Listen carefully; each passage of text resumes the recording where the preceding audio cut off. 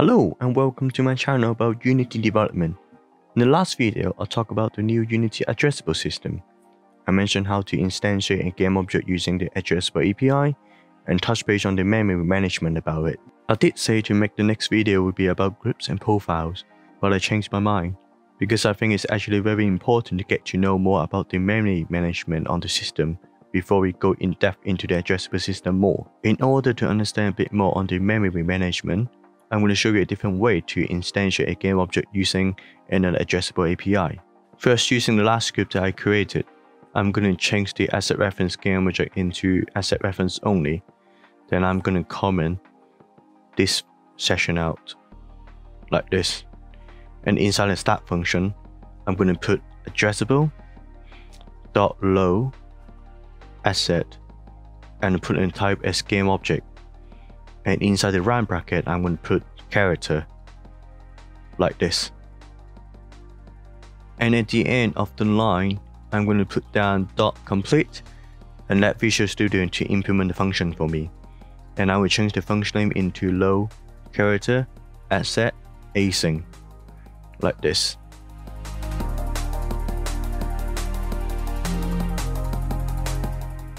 I will remove this line inside the function as we definitely not need it, and I will put down character object equals instantiate object dot result.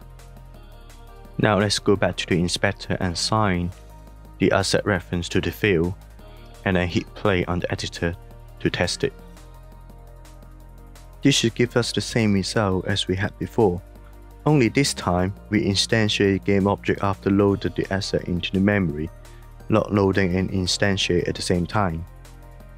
I will show you what happened if I comment this line out, just to make sure it is not the same as what we had before in the last video. This should not instantiate any game object into the scene. However, asset is actually loaded into the memory. We can see it on the event viewer in here, like this. So what happened if we destroy the game object using the script that we had before? Let me show you.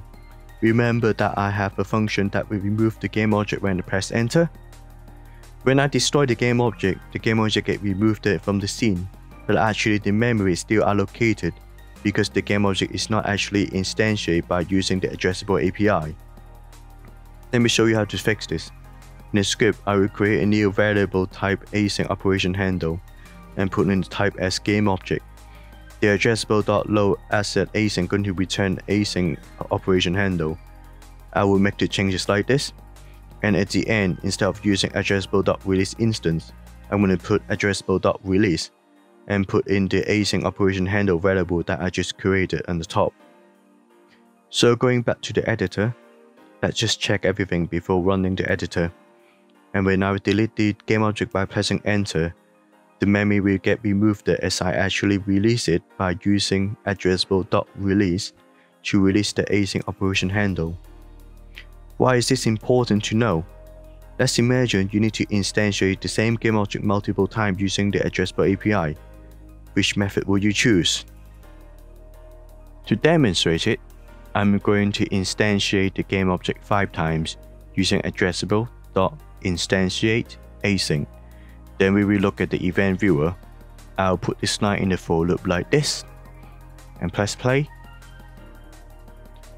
So you can see when the game object is instantiated 5 times using this API, the asset actually loaded into memory 5 times.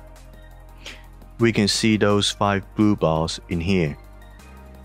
Now we are going to instantiate the game object 5 times using the other way, using addressable low asset async method. And we will play on editor and look at the event viewer and see what happened to the blue bars.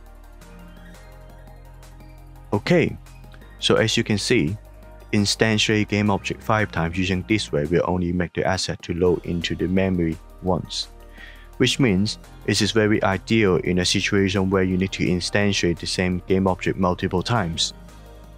Next, let's look at what happened to those memory when we change scene. I'm going to create a new empty scene and make a UI button to go into this scene by clicking it from the previous scenes.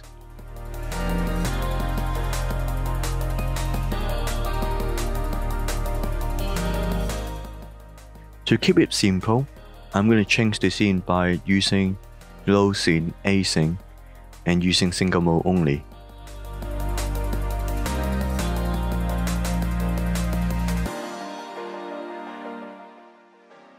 I am instantiating the game object using load asset async method, so focus on the event viewer and look at what happened after I change the scene by clicking the button at the bottom left corner.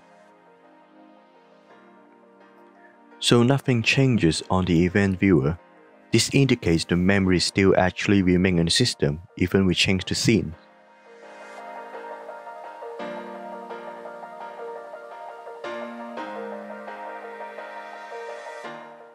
So I think the way to actually remove it is to use the Addressable API and release the async operation handle in the onDestroy method. This way, the memory will be released as this game object gets destroyed, which is what I have done in here in this example. Now if you look at the event viewer again, the blue bar will be no longer appeared as I press the button to change the scene. To really demonstrating the case, I'm going to comment out the release method and let's see what happened to the memory. After I change scenes, the blue bar is still here. That means the only way to release memory using this method is to release it before changing the scene. The next one will be using the instantiate async method, and then we change the scene and see what happened to those memory. In this instance, not all the memory will get disallocated.